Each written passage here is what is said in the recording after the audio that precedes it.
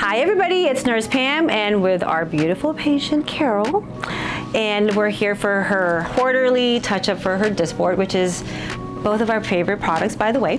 And we're also going to be touching up on her beautiful lips, so just a little bit out of volume. So here we go.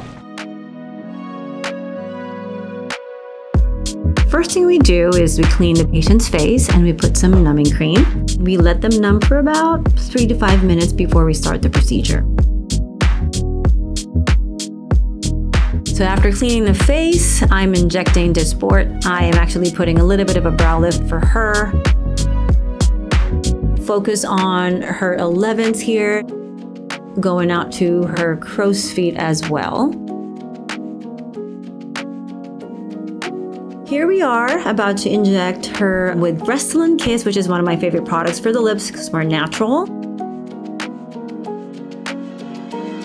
Adding a little bit more volume, a little bit on the side to give her that fuller, natural look. She wanted more volume in the upper lip, and that's what we did. Oh God. So good.